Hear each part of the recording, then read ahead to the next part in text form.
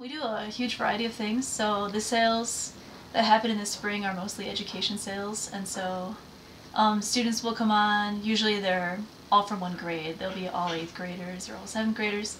And we do a science program with them, and it has stations. It has, for example, like a plankton station, a weather station. There's a station where we talk about exotic species. So they, and it's also closely matched to like the state standards for science. And so we teach them about science. So there's like science under sail.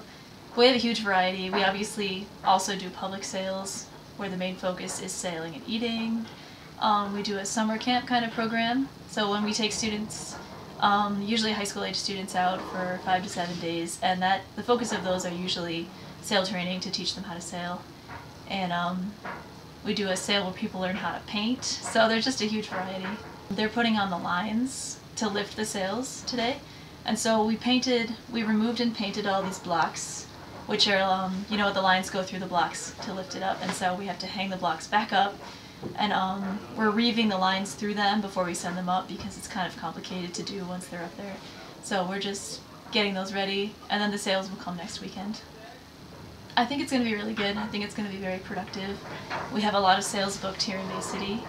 And we're going to Detroit this spring also to deliver some programs, like with schools there in Detroit. So I think it's going to be really productive. We're going to stay in Bay City most of the time, which is unusual for us, but it's good to get a lot of business here as well.